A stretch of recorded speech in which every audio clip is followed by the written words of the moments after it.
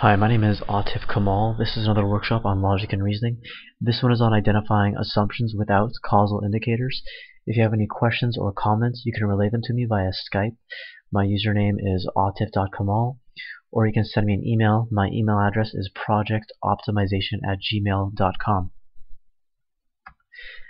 Now, the reason why I'm going over this is similar to why I went over how to identify cause and effect without causal indicators.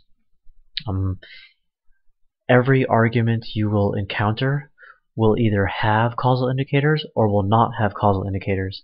That means if you can identify assumptions regardless of whether they have causal indicators, that means you will be able to identify assumptions in every argument that you encounter, because it doesn't matter whether it has causal indicators or not.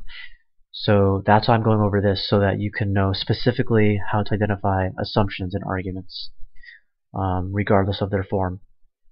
Okay. Now here is a very long excerpt. What I'm going to do is, first I will read it once. After I read it once, I will go over it a second time, but in the second time that I read it, I will tell you how each part of this text functions to help you identify the assumption. Now, I'm getting this excerpt from Business Week. It was written by Kyle Stock and Susan Banfield. The name of the article is Walmart's Best Deal, a Free Talent Show. Okay. Now I'll start reading it for the first time. So why so much Hollywood love for the Waltons? What does someone like Tom Cruise get out of the corporate circus besides perhaps some free aviator sunglasses and tidy whities? Well, if you're in the entertainment business, much of your pay is tied to Walmart already, directly or indirectly. Consider Lionsgate Entertainment, which sells movies, TV shows, and soundtracks. Walmart accounted for 38% of its disc sales last year, according to Securities and Exchange Commission filings. Okay, now read it for the second time. Alright, so why so much Hollywood love for the Waltons? What does someone like Tom Cruise get out of the corporate circus besides perhaps some free aviator sunglasses and tidy whities? Okay, so I'll stop for a second. For that section of text, it's really useful just because it prompts you to ask why these celebrities are coming to this show that Walmart has for its corporation. And you're fortunate to have that in this excerpt, but you cannot depend on always being told either orally or in writing to ask why. And I think it's important that when you read about an event or hear an event expressed by someone, you ask why that event happened. I find that when I ask why, it kind of gets me in the mode to prepare to see a reason for the occurrence of a particular event or an action. So I just want to warn you that's something that you should do on your own, that you should practice doing very often. Alright, so move on to the next bit of text. Well, if you're in the entertainment business, much of your pay is tied to Walmart already, directly or indirectly. Okay, so I'll stop right there. Now, that bit of text is the reason why there's so much Hollywood love, why there's so many celebrities at Walmart's show, because they'll be paid directly or indirectly by being at this show. Okay, now I'll move on to the last bit of text. Consider Lionsgate Entertainment, which sells movies, TV shows, and soundtracks. Walmart accounted for 38% of its disc sales last year, according to Securities and Exchange Commission filings. Okay, so I'll stop right there. Now, this last bit of text, it serves to give very specific examples of how these celebrities would benefit by going to the show, which presumably means that, like, because they go to the show, they get access into Walmart stores by having their movies or their soundtracks displayed in their stores. Okay, it's important to consider why all these celebrities are at Walmart's show. Celebrities like Hugh Jackman, Jennifer Hudson, Kelly Clarkson, John Legend, and Tom Cruise. None of these stars got paid to appear. Presumably they have something to gain, otherwise they're wasting their time.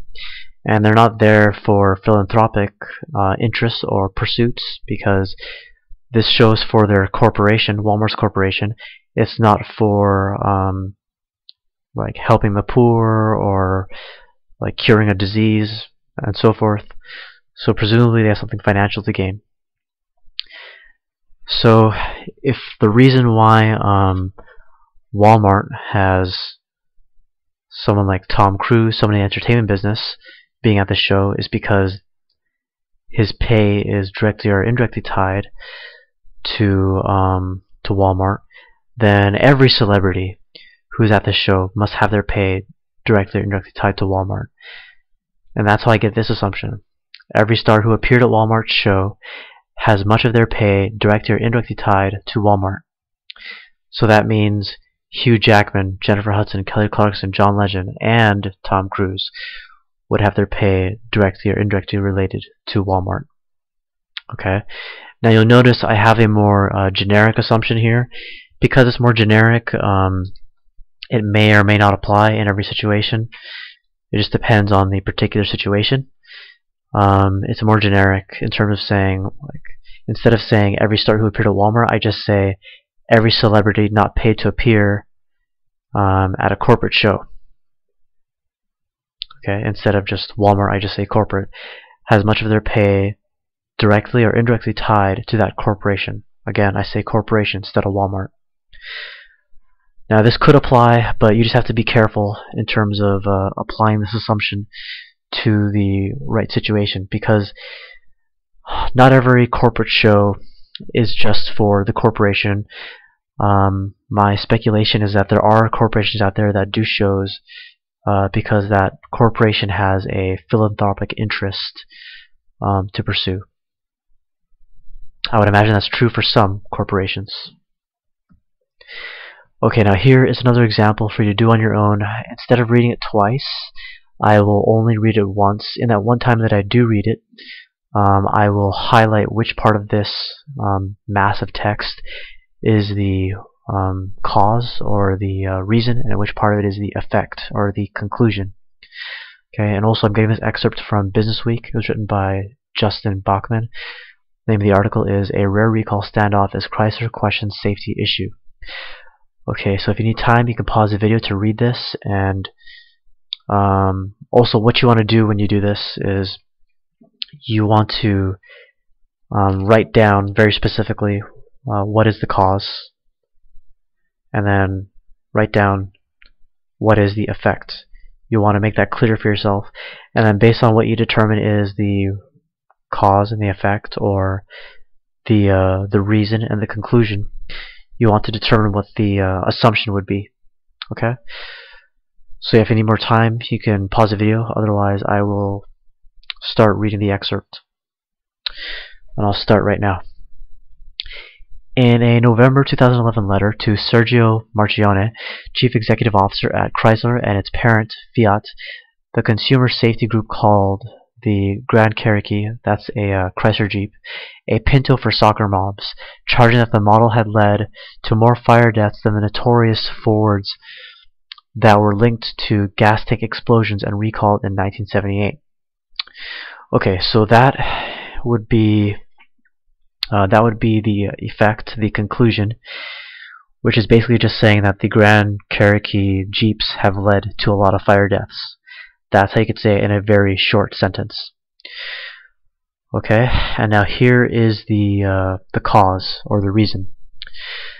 The NHTSA found that the fuel tank placement on Jeep models behind the rear axle and high off the ground make it more likely to catch fire in rear-end accidents. So why did the Grand Cherokee Jeep lead to a lot of fire accidents, fire deaths? Because it had the rear axle, or had the fuel tank behind the rear axle and high off the ground. So if it's true of this Chrysler Jeep, this type of Chrysler Jeep, then presumably it would be true for all types of Chrysler Jeeps. So then if that is true, this is the assumption you would get, which is all Chrysler Jeep models which place the fuel tank behind the rear axle and high off the ground are more likely to catch fire in rear-end accidents. So if you look at another type of Chrysler Jeep, such as the Chrysler Aspen, if that has the fuel tank behind the rear axle and high off the ground, then something you should be considering is perhaps this other type of Chrysler Jeep also is more likely to catch fire at rear-end accidents. Now again, if you want to be more generic, you could apply this to just Jeeps in general and say the assumption is all Jeep models, regardless of the manufacturer, which place the fuel tank behind the rear axle and half the ground, are more likely to catch fire in rear-end accidents. Now that is just an assumption. It's something we are taking for granted. You still have to verify whether it is true or not. Okay? So just be careful about when you formulate these assumptions and which ones you choose to believe in or not believe in. Okay, now if you want more practice, you can go to yahoo.com, you can go to Alternet, Huffington Post, Business Week. Those are the ones that I go to. You don't have to go to those. Whichever website you want to go to look at articles is totally up to you. Based on the article that you choose, you will find a selection of text that implies a relationship of cause and effect. That's essential. And then within that selection of text, you're going to identify an event or an action and then the reason or the cause for that effect or that event or action. Okay? And then based on what you identify as the reason, you'll want to apply the reason in a way that is more generic. So I did that with the Jeeps. Instead of saying the Grand Cherokee Jeeps led to more fire deaths because of the rear axle and it was half the ground behind the fuel tank, yada yada yada. I said all Jeep models. I said all Chrysler Jeep models, and gave the reason. Okay. Instead of just saying Tom Cruise went to this corporate show because his pay was directly or indirectly tied to Walmart, I said every star, not just Tom Cruise, who appeared at Walmart has much of their pay directly or indirectly tied to Walmart. Okay, so you do the same thing, but for the own selections of text that you choose.